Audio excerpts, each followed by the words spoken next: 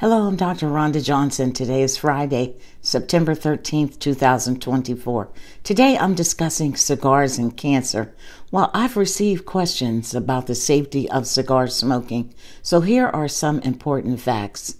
Question: is cigar smoking safer than cigarettes? The answer is no. Cigar smoke contains more tar and tobacco, making it even more toxic and carcinogenic than cigarette smoke. What about, does inhaling make a difference? Yes, if you're inhaling deeply, especially if you're smoking multiple cigars a day, it can increase your risk of heart disease and emphysema, also known as COPD. Another question is, can cigars cause cancer? Absolutely. Smoking cigars can lead to cancers of the lungs, mouth, throat, and more. What about other health risks? Well, cigar smoking can cause gum disease, tooth loss, and I already talked about heart disease. So what are the symptoms of throat cancer?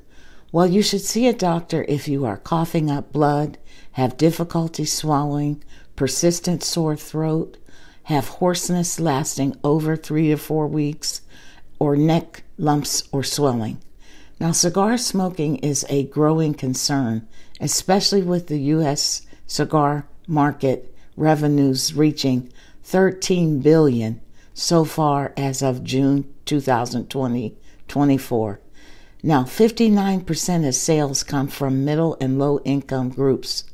So if you're thinking that cigars are a safe alternative, please think again. Now, I want to emphasize, just because cigars can cause cancer, it doesn't mean that everyone that smokes cigars will have cancer. It just means that smoking cigars can increase your risk of cancer. That's my message today.